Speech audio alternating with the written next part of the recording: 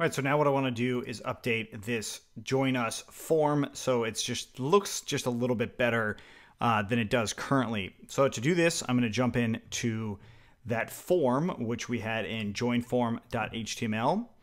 And before the form itself or the input itself, I'm going to add just another label in here. And it's above that, I will add div class equals to input group.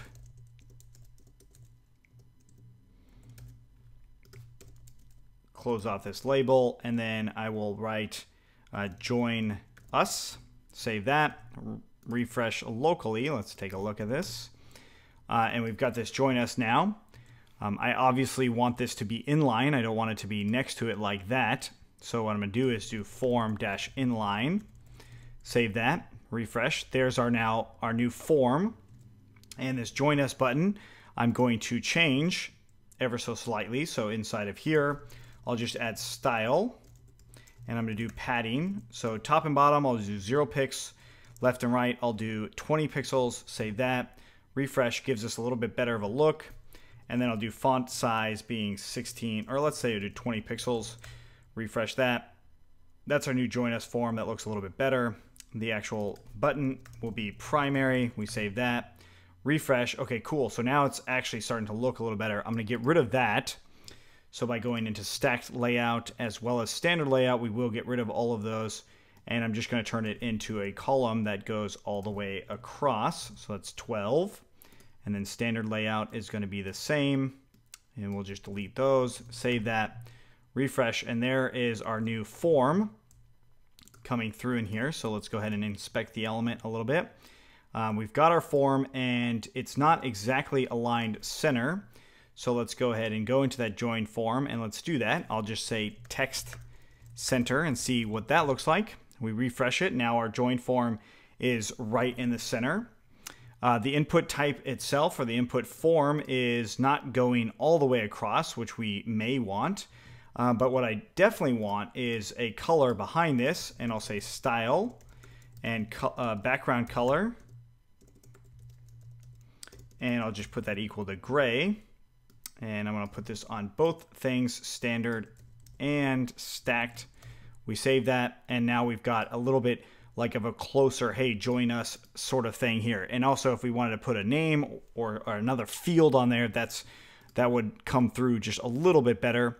One other thing is I'm going to add in some Font Awesome stuff. Font Awesome is a really cool way to have some CSS icons that are very useful, and you can Google Font Awesome and take a look, but this is the CSS that we're going to end up using. I'm going to go ahead and save that in the join form.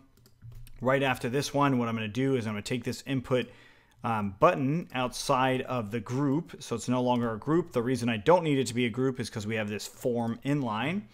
But instead what I'm going to want to do is I'll say div class equals to input-group-add-on.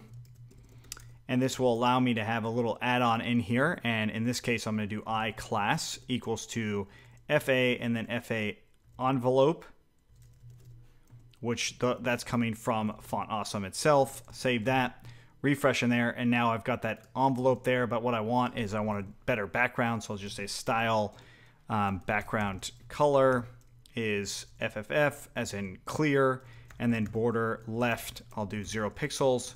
Save that.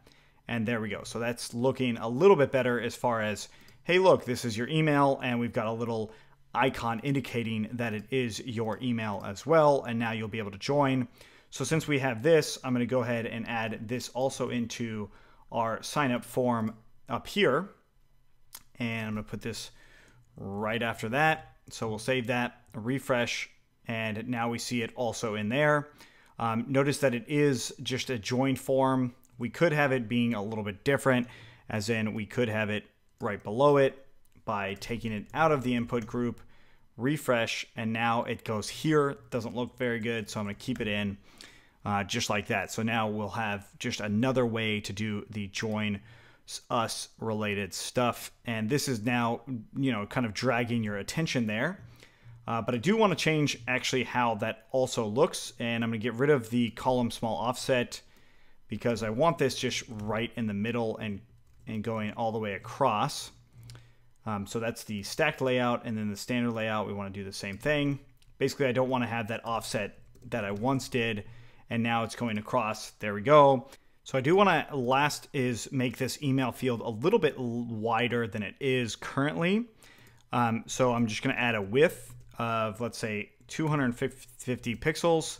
That makes it a little bit wider, maybe 275. We don't want to get it too wide because that might cause some issues with responsiveness, but 275, that's what the pixels I'm going to leave it as. So going back into that join form, the input style or the input group is here in this field, right? So I can't just change it right then and there. So what I can do is I can add a class to it inside of my form.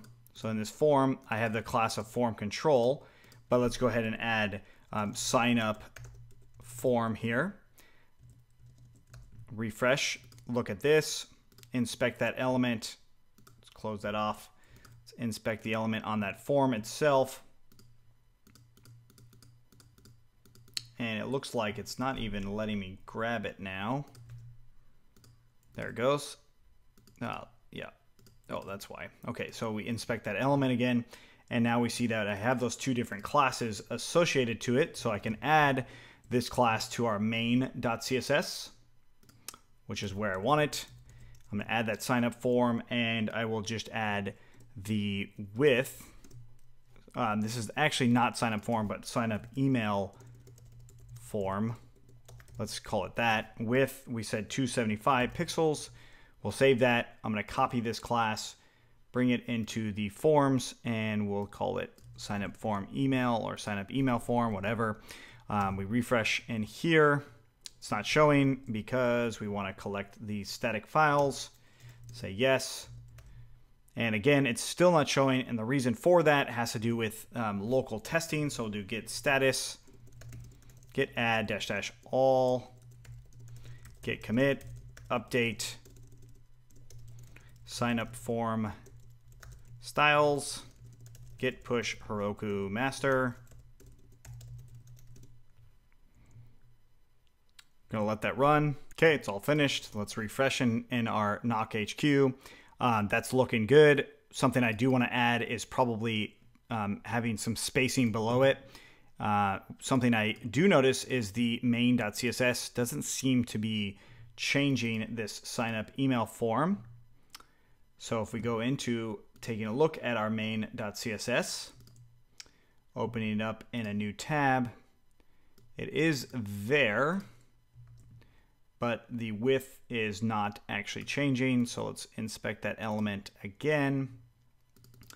And we've got our sign up form email here. And here it is right here. It's actually being overridden from another sort of thing. So what I'm going to do is bring it back, go back into main.css, and I'll just add important after it, which gives it a requirement.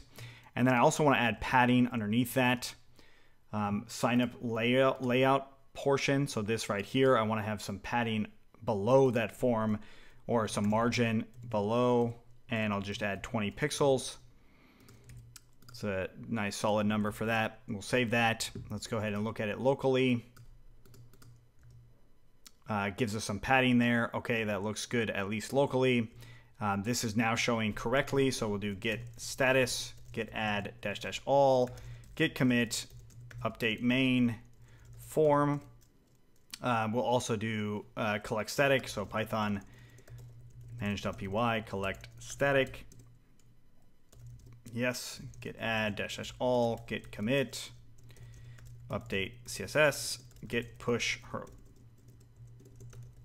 Heroku master. All right, so I'm going to let that complete, and then in the next one, we'll pick up with what we need next. All right, so if you have any questions, let us know. Otherwise, let's keep going.